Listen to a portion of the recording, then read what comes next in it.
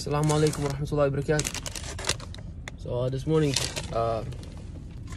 this lady, she got me these things right here, and I ask Allah to reward her.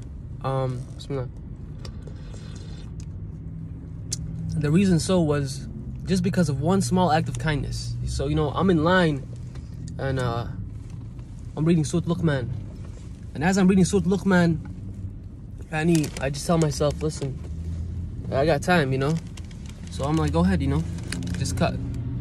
And she cuts in front of me. And so what I want to say though is, you never know where you can benefit people, and not only benefit people but benefit yourself, and not only show an example of a true Muslim. Muhammad sallallahu alaihi wasallam, he had the best character, he had the best manners, he was the most kind and the most gentle, and this is how we need to be. And I ask Allah to make us kind and gentle. Ameen.